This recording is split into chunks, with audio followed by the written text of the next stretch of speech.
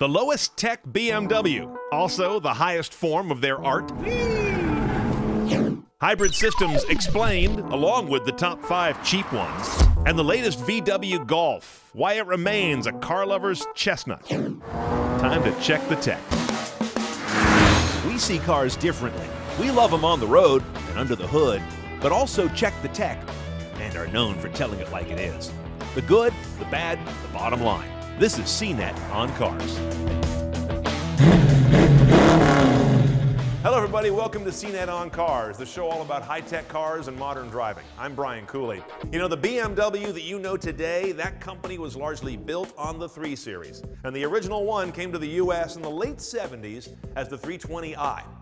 And nobody had ever seen anything like it. The driving experience was tremendous, and yet it wasn't a sports car with all those compromises. It was amazing and affordable. So when the 135i arrived in the CNET garage the other day, my first thought was, can it recapture the essence of the original 3 that really made a company?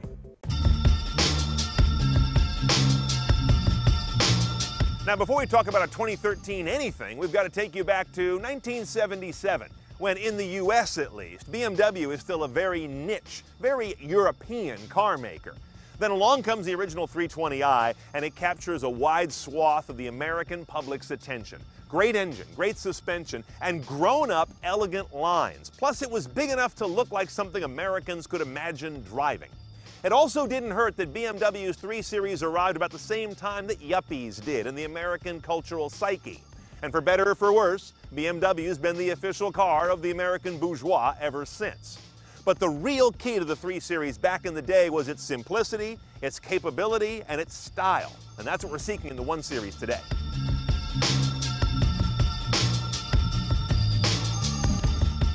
Now, you may think the 1 Series looks almost comically small on the road, but if I can paraphrase Gloria Swanson, it's the other cars that got bigger. This is actually just about the same footprint as the original 3 Series, and it was not considered a tiny car. Now, length is the most interesting comparison. The 2 cars are less than an inch apart.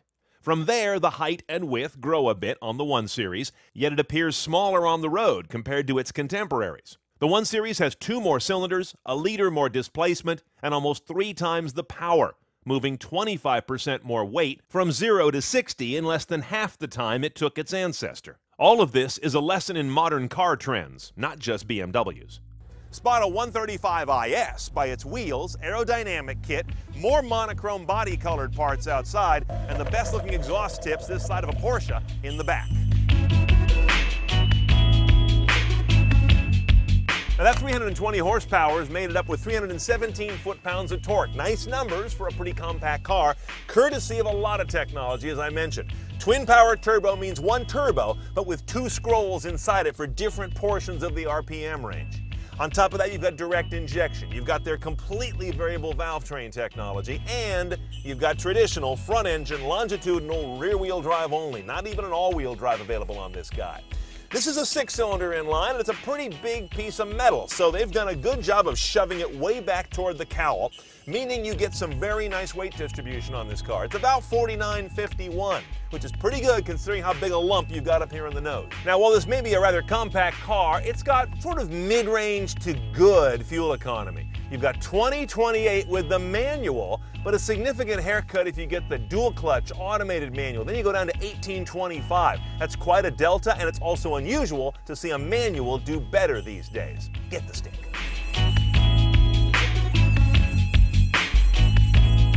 Now, 1 Series is not a tech tour de force in the cabin. Most of BMW's cool cabin tech not spoken here. In fact, on this particular car, we don't even have an LCD head unit. Nav's not optioned. And I like the fact that we've got the old school orange and black display, what they used to call the BMW business radio. Now what do they call it? Oh, professional. Makes no sense at all, but I like the look. Very stripped down and Spartan for a car that I think does best in that vein. You've got all the sources you really need: AM, FM, HD radio, CD slot, USB, iPod, and an aux jack.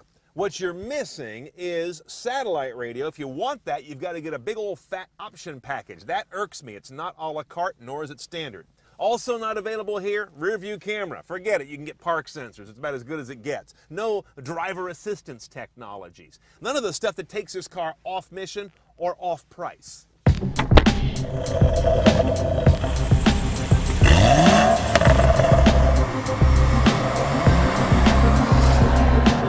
Now, there's only one word that really applies to this car. It's not spacious, it's not luxurious, it doesn't have any real presence, but it's tossable, and that's what a 1 Series is all about, especially with the big motor. Now, I wish I didn't have the turbo lag. There is some in there, and when it kicks in, there's definitely a sort of a knee that you get to, but you can push this guy around a corner with that nice weight balance. There we go. That nice, deep, bottomless torque once you tap into it. And it's a party on 4 wheels. Here we go. Dive in, lean on it, keep the speed up, and let that rear end just hang out. Whee! Nice. Built to toss, and built to stay that way. Now, I've got the traction control off. It's actually not too intrusive when it's on. I'm putting it back on now. Throw into number 3 right here, and it kind of catches you right as you're about to have too much fun. Very nice. This is an autocrosser's dream, with the exception of the fact that, that the turbo boost is not linear when it kicks in. I would love to drive this car with the non-turbo inline 6, and then you may have the perfect tossable, predictable 1 Series. The nice thing about a car that's a smaller form factor like this one is that you wear it more than drive it. I mean, it's no BRZ or Miata, but it's definitely a car that feels like it's more tailored to you than one of the bigger BMWs that has equal prowess. It's just more personal. Correct. It's just hard to get this car angry at you. Now, there aren't going to be tires left at the end of this particular video, but that's BMW's problem. Whew. In the end, this is one of the most fun cars to push around a track. Front engine, rear drive, lots of power, and a nice weight balance. A forgivable little guy as well. If you get in trouble with this car, you were asking for it.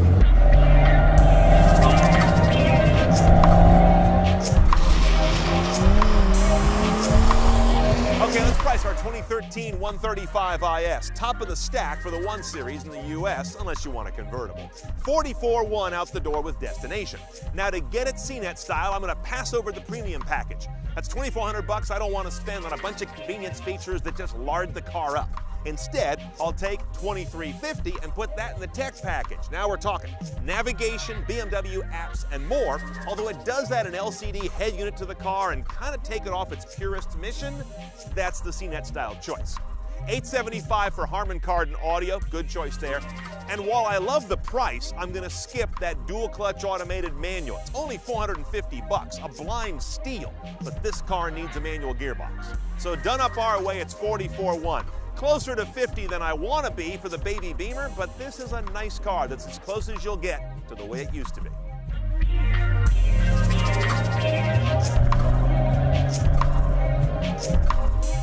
Don't forget, you can find our full review on the 135i at cars.cnet.com. Now, I'll be the first to admit I'm the guy that parks way the hell out in the South 40, even if there are spaces in close, because to me, nothing is more infuriating than getting a car damaged in a parking lot. Luckily, parking technologies to avoid those kind of mishaps are a whole category now, and they're of interest to the smarter driver. Embarrassing but true, some 20% of all car accidents take place in parking lots, according to our partners over at State Farm. Now, the majority of these are obviously not terribly serious, but if they involve a pedestrian, they certainly can be. Luckily, there's a lot of new car technology on the market, much of it being built in by manufacturers, that lets you avoid these low-speed accidents that are either very serious or at least very embarrassing. Rear cameras are the most obvious, and I especially like the new wide-angle mode some cameras have when you're in the parking lot, like we've seen recently on the Acura RLX. Some cameras have really good markings for distance and trajectory. Others don't tell you much at all, other than showing you a picture of what's back there. So look for the more informative kind if you're buying a new car. Some big BMWs and Bentleys are among the cars with front cameras, kind of wall-eyed apparatus that looks 90 degrees sideways, great for nosing out of a garage onto a sidewalk or into traffic. Around view cameras, which I first saw Infiniti popularize, wrap up a little of all the above in giving you a sort of bird's eye view of your car stitched together between cameras. Sometimes the biggest challenge is just taking it all in. Now, a cousin of blind spot detection technology is cross-traffic alert. It's found on many Chrysler and Ford cars, uses radar sensors that look sideways to let you know if you're about to get T-boned while backing out of a spot. So now we just let the car do everything. I'm not touching the gas. Land Rover has a new wrinkle. They're using sensors that look up and down the vehicle, and they call it flank guard. Lets you know when you're about to scrape the side of your expensive SUV while parking. And if you do happen to scrape someone's car in a parking lot, you can do the right thing, of course, and leave a note, but that's so old-fashioned. Instead, there is, of course, an app for that. The Bump Network, allowing you to message anyone by their license plate if they're signed up, of which I am not. You know hybrids, but do you know how they differ? That's coming up when CNET On Cars continues.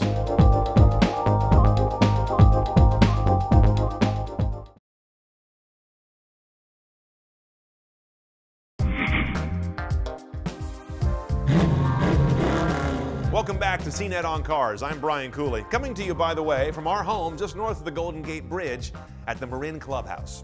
Now, hybrid, not exactly a new technology these days, but a bunch of different hybrid technologies hide behind that badge on the rump of the car. There isn't just one kind, and that makes for a great Car Tech 101.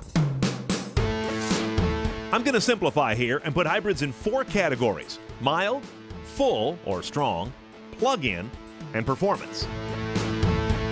First, what's a hybrid?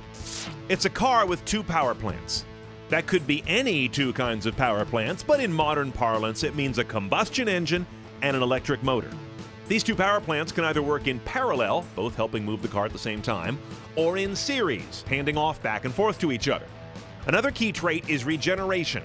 Not growing a new leg, but charging the battery when you brake or coast. The electric motor then flips modes and turns into a generator as the car's momentum turns it. And of course, hybrids have a large motive battery separate from the auxiliary battery that you see in your current car or tossed on the side of the road.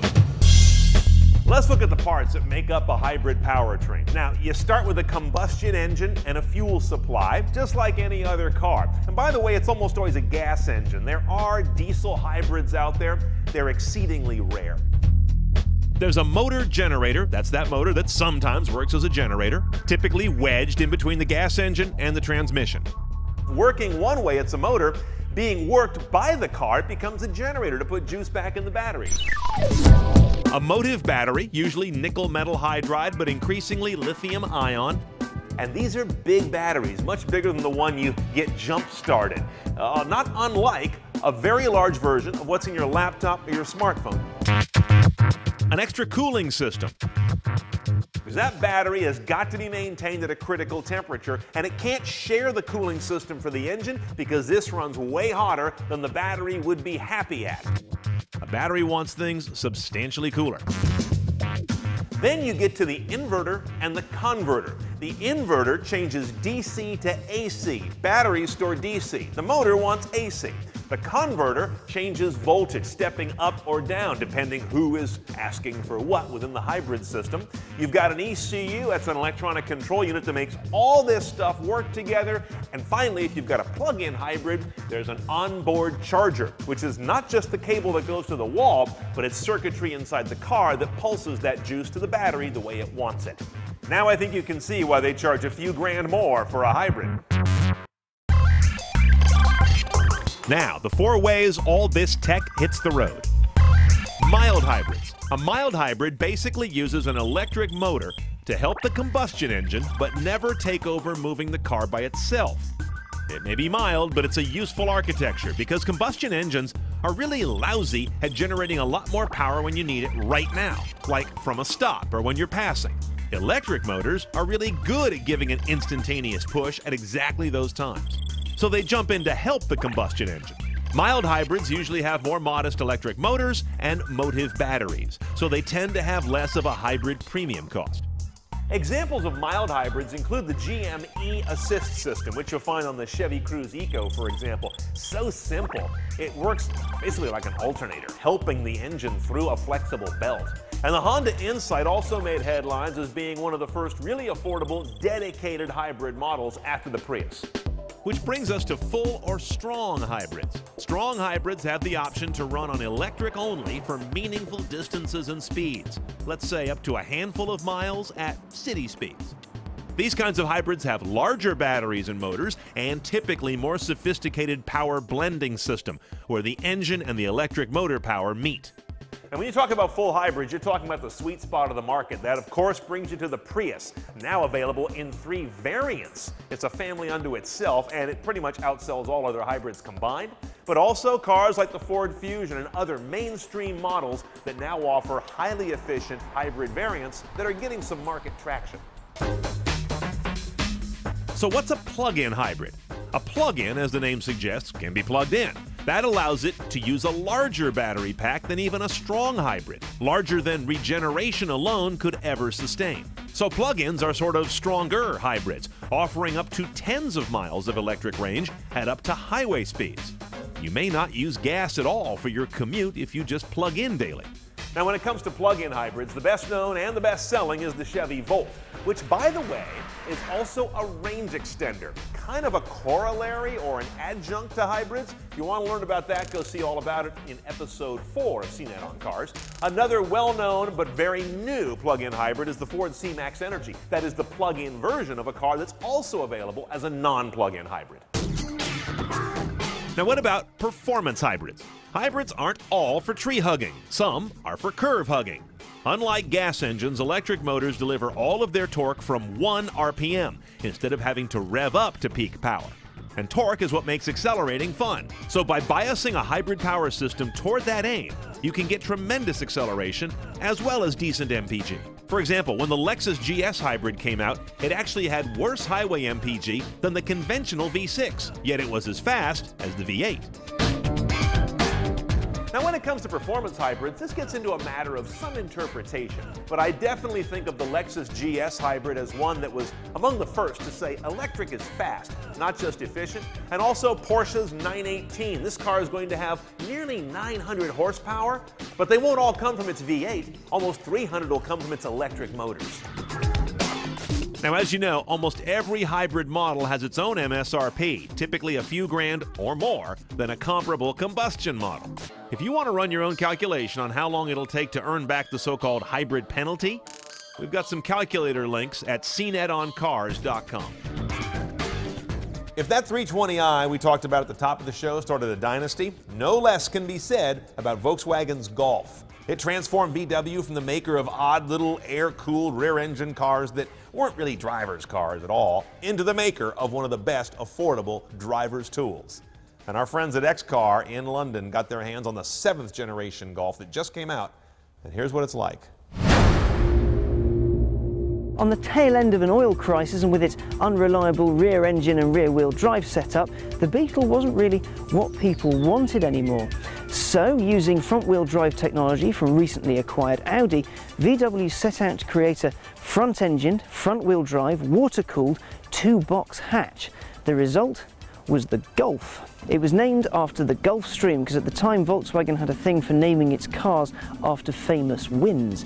It was also designed by a rather famous designer, Giugiaro. You may know him for doing the Lotus Esprit. It's pretty safe to say the Mark I Golf was a huge success. It lasted all the way until 1983. The Mark I Golf GTI was launched in 1975, and you can tell why this car was the start of something really big. For not only the Golf but for VW and hot hatches in general. This is the start of GTI. This is the car that made GTI a household word, a coveted thing. Right, history lesson over. Let's talk about what this bad boy actually brings to the game. How does it evolve the Golf legend? Well, let's start with 2 very interesting engines. Okay, it does come with more than 2 engines, but 2 of them are more interesting than the others. First up is a 110 brake horsepower 1.6 litre TDI Blue Motion model. Blue Motion is VWE's for Super Eco, and the Mark 7 is certainly that. It will manage, if you drive like a Saint, 88.3 miles to the gallon and will emit just 85 grams per kilometre of carbon dioxide. Now, VW reckons that if you drive around 9,300 miles a year, you don't need to visit the pumps 10 times. And that's quite impressive. Actually, well, it's more than quite impressive, it's very impressive. It makes the previous generation Blue Motion look positively like a gas guzzler. Shame on it, but by far and away the most interesting engine in the lineup is a 1.4 ACT. Now, ACT stands for Active Cylinder Technology, and what that means is that when you're driving or when you're cruising and the engine isn't really under load, a trick camshaft will turn off 2 of the cylinders, so you'll cruise only using 2, which means better MPG and better carbon dioxide emissions. That's really quite clever. Its makeup is pretty cool too. It's based on the VW Group's MQB platform. It's what a large chunk of the group's cars will sit on from now on. The new Seat Leon uses it, the new Audi A3 uses it, the next Skoda Octavia? Guess what that'll use? Thankfully, the A3 is a decent steer, so the architecture is pretty solid. Which means it's fun to drive. Well, both versions are actually. I say both versions because if you go for a car with around 150 brake horsepower or more, you get McPherson strut suspension at the front and a very expensive, very complicated but very good multi-link setup at the back. If you go for less than 150 brake, you still get your McPhersons up front, but a torsion beam at the back. Slightly less complicated, not quite as engaging. So VW finally agrees with something I've been saying for years. More power is more fun. Over 40 years the Golf has changed, so it's almost unrecognisable from its source point, but at the same time it's also very much related. Coming up, how many ways can you get in and out of a car when CNET On Cars continues?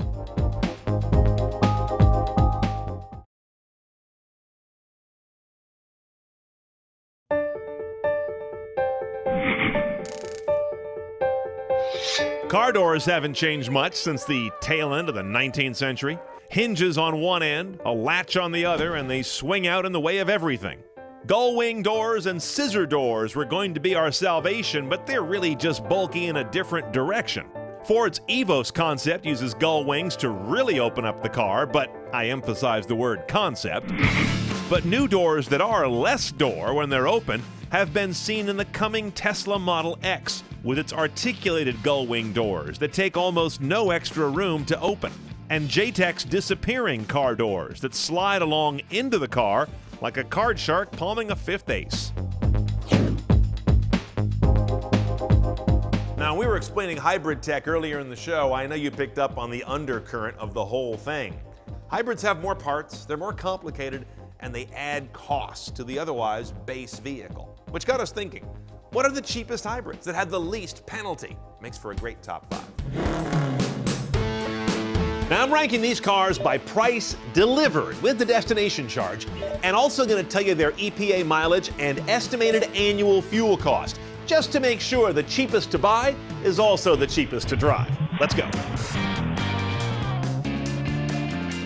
Number 5, the 2013 Honda Civic Hybrid. 25,150 out the door. MPG is 44 city, 44 highway. You know what that means? 44 average. Annual fuel cost estimated at $1,250. It's the only car on our list that is not a dedicated hybrid model, by the way. Now, Honda recently did a major midstream redo of the Civic's plasticky interior to wide acclaim. They're catching up on cabin tech with a few apps like Pandora, and also offering lane departure warning and forward collision warning, things you don't normally find in inexpensive, cheap cars. Number 4, the 2013 Toyota Prius. 24,995 delivered, 51 city, 48 highway, 50 average. Annual fuel cost estimated at $1,100 parsimonious bucks. This is still the king of the hill when it comes to hybrids, folks. The classic Prius outsells all the other hybrids, often combined, based a lot on that magic 50 number. It's one of the few cars that owners routinely proclaim as getting better than rated MPG if they drive it gently, which, you know, Prius drivers tend to do. The base Prius is not exactly stripped of modern tech, but you won't get Toyota's generally excellent N-Tune suite of apps or GPS navigation. However, a USB port, streaming Bluetooth, and this touch tracer technology on the wheel and dash keeps it feeling pretty techy. Number 3, the 2013 Honda CR-Z 6-speed. 20,765 out the door, 31 city, 38 highway, 34 average. Annual fuel cost, $1,600. Now this is the only car on our list you have to shift yourself if you want the lowest MSRP. All the rest of our cars have a CVT automatic. Now you can option the CR-Z with a CVT, and it bumps the price up to $21,415. That still keeps it at number 3. The CR-Z is also the only car on our list that says it's a sports car. Now, its $1,600 annual fuel cost happens to make it the glutton of our list today. But it's still $250 a year less fuel than, let's say, a Honda Fit, which is not exactly a gas guzzler. Number 2, the 2013 Toyota Prius C, the little Prius. 19,875 out the door, 53 city, 46 highway, again, 50 average. Annual fuel cost, $1,100. This is the baby Prius, and it comes pretty bare bones at this price. You've got to step up a trim level or 2 to get stuff like 6 speakers, fold down rear seat, roll up windows. Kidding. But forget about navigation or N-Tune at this price. It does cover you though with a USB port, streaming Bluetooth, and automatic temperature control. I like this car a lot. The number 1 cheap hybrid, period, is the 2013 Honda Insight. 19,390 delivered. Gets you 41 city, 44 highway, 42 average. Annual fuel cost is kind of mid-pack in our list at $1,300. Now Honda's got a weak seller here, which just goes to show the value of value over price. The Insight uses Honda's IMA powertrain. That means it's a mild hybrid and therefore doesn't run on pure electric ever. It's pretty lean inside as well, not even a USB port or Bluetooth at the base price. Probably makes sense for Honda to step up the content and worry less about low price going forward, but for now at least, it wins one award, cheapest. By the way, standard hybrid cars no longer qualify for a tax credit from the IRS. That ended with vehicles purchased on or after January 1, 2011, so you've missed it by quite a bit right now. Only more advanced cars still get that credit. Don't forget, CNET On Cars for a whole bunch of back episodes and our feed links so you don't miss any of them in the future. And email me on any topic, oncars@cnet.com. I read every one of them, so we stay in touch. Thanks for watching. We'll see you next time.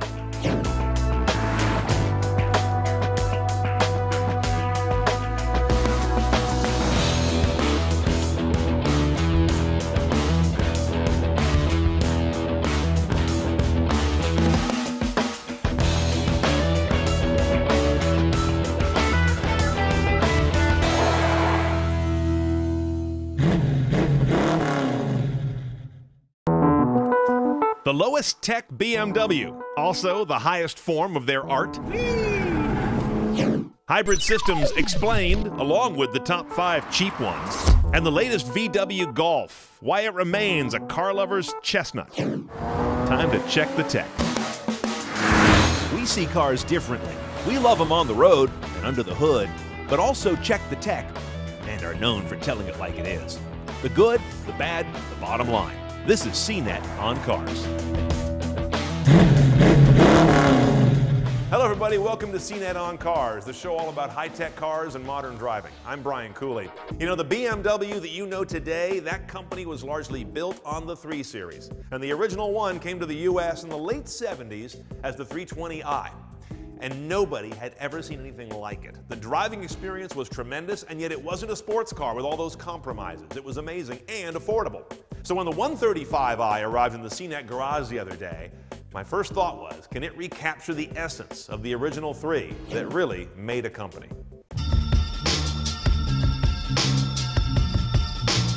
Now, before we talk about a 2013 anything, we've got to take you back to 1977. When in the US at least, BMW is still a very niche, very European car maker.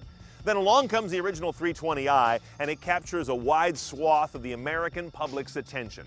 Great engine, great suspension, and grown-up, elegant lines. Plus, it was big enough to look like something Americans could imagine driving. It also didn't hurt that BMW's 3 Series arrived about the same time that yuppies did in the American cultural psyche. And for better or for worse, BMW's been the official car of the American bourgeois ever since. But the real key to the 3 Series back in the day was its simplicity, its capability, and its style. And that's what we're seeking in the 1 Series today.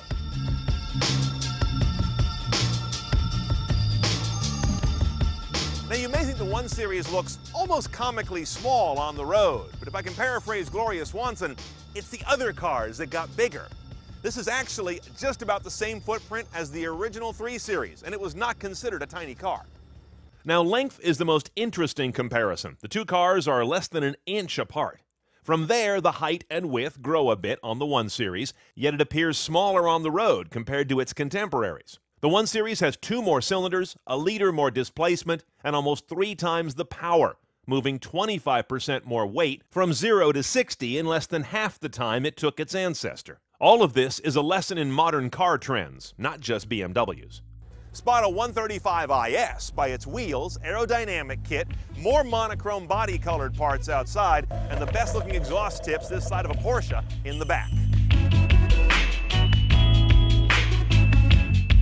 Now, that 320 horsepower is made up with 317 foot-pounds of torque. Nice numbers for a pretty compact car, courtesy of a lot of technology, as I mentioned. Twin-power turbo means 1 turbo, but with 2 scrolls inside it for different portions of the RPM range. On top of that, you've got direct injection. You've got their completely variable valve train technology, and you've got traditional front-engine, longitudinal, rear-wheel drive only. Not even an all-wheel drive available on this guy. This is a 6-cylinder inline, and it's a pretty big piece of metal, so they've done a good job of shoving it way back toward the cowl, meaning you get some very nice weight distribution on this car. It's about 49.51, which is pretty good considering how big a lump you've got up here in the nose. Now, while this may be a rather compact car, it's got sort of mid-range to good fuel economy. You've got 2028 with the manual, but a significant haircut if you get the dual-clutch automated manual. Then you go down to 1825. That's quite a delta, and it's also unusual to see a manual do better these days. Get the stick.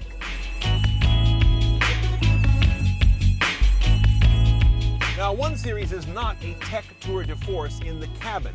Most of BMW's cool cabin tech not spoken here. In fact, on this particular car, we don't even have an LCD head unit. Nav's not optioned. And I like the fact that we've got the old school orange and black display, what they used to call the BMW business radio. Now what do they call it? Oh, professional.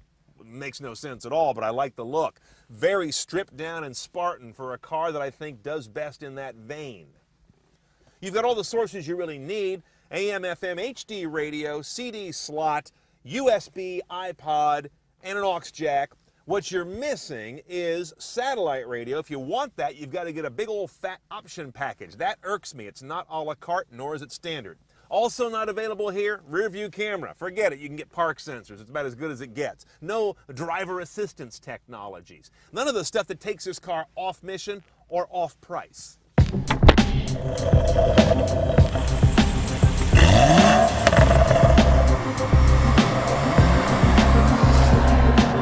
Now, there's only one word that really applies to this car.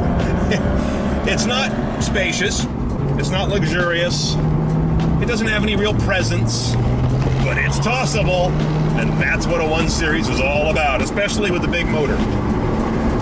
Now, I wish I didn't have the turbo lag. There is some in there, and when it kicks in, there's definitely a sort of a knee that you get to, but you can push this guy around a corner with that nice weight balance.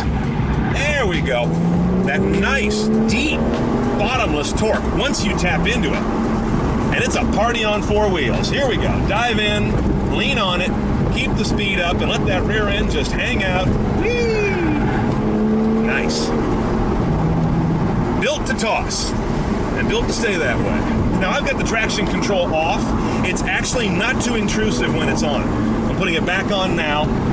Throw into number 3 right here, and it kind of catches you right as you're about to have too much fun. Very nice. This is an autocrosser's dream, with the exception of the fact that, that the turbo boost is not linear when it kicks in. I would love to drive this car with the non-turbo inline 6. instead you may have the perfect, tossable, predictable 1 Series. The nice thing about a car that's a smaller form factor like this one is that you wear it more than drive it. I mean, it's no BRZ or Miata, but it's definitely a car that feels like it's more tailored to you than one of the bigger BMWs that has equal prowess. It's just more personal. Down, correct. It's just hard to get this car angry at you. Now, there aren't going to be tires left at the end of this particular video, but that's BMW's problem. Whew. In the end, this is one of the most fun cars to push around a track. Front engine, rear drive, lots of power, and a nice weight balance. A forgivable little guy as well. If you get in trouble with this car, you were asking for it.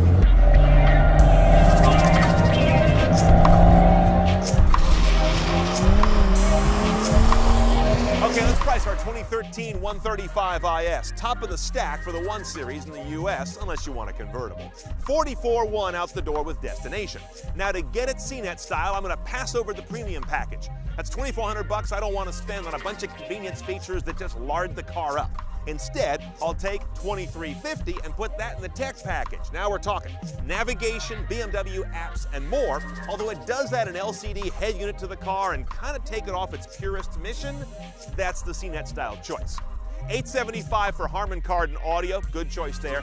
And while I love the price, I'm going to skip that dual clutch automated manual. It's only $450, a blind steal, but this car needs a manual gearbox. So done up our way, it's $44,100. Closer to $50 than I want to be for the baby Beamer, but this is a nice car that's as close as you'll get to the way it used to be.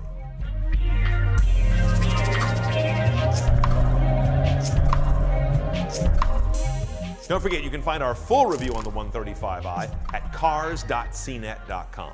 Now, I'll be the first to admit I'm the guy that parks way the hell out in the South 40, even if there are spaces in close. Because to me, nothing is more infuriating than getting a car damaged in a parking lot. Luckily, parking technologies to avoid those kind of mishaps are a whole category now, and they're of interest to the smarter driver.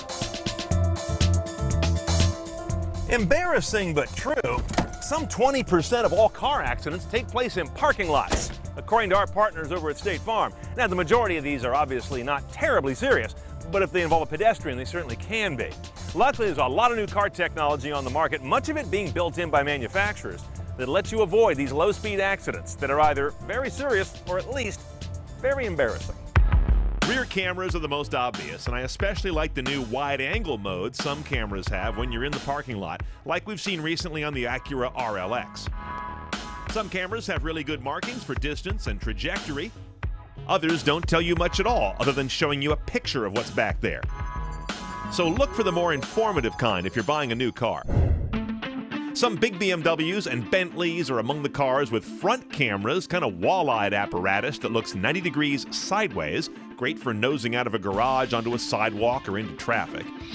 Around view cameras, which I first saw Infiniti popularize, wrap up a little of all the above in giving you a sort of bird's eye view of your car stitched together between cameras. Sometimes the biggest challenge is just taking it all in. Now, a cousin of blind spot detection technology is cross-traffic alert. It's found on many Chrysler and Ford cars, uses radar sensors that look sideways to let you know if you're about to get T-boned while backing out of a spot. So now we just let the car do everything. I'm not touching the gas. Land Rover has a new wrinkle. They're using sensors that look up and down the vehicle, and they call it flank guard. Lets you know when you're about to scrape the side of your expensive SUV while parking. And if you do happen to scrape someone's car in a parking lot, you can do the right thing, of course, and leave a note, but that's so old-fashioned. Instead, there is, of course, an app for that. The Bump Network, allowing you to message anyone by their license plate if they're signed up, of which I am not. You know hybrids, but do you know how they differ? That's coming up when CNET On Cars continues.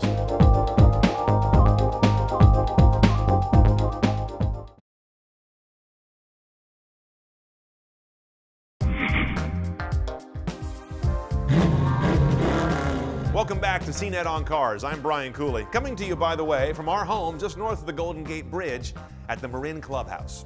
Now, hybrid, not exactly a new technology these days, but a bunch of different hybrid technologies hide behind that badge on the rump of the car. There isn't just one kind. And that makes for a great Car Tech 101. I'm going to simplify here and put hybrids in 4 categories: mild, full or strong, plug-in, and performance. First, what's a hybrid? It's a car with 2 power plants. That could be any 2 kinds of power plants, but in modern parlance it means a combustion engine and an electric motor. These 2 power plants can either work in parallel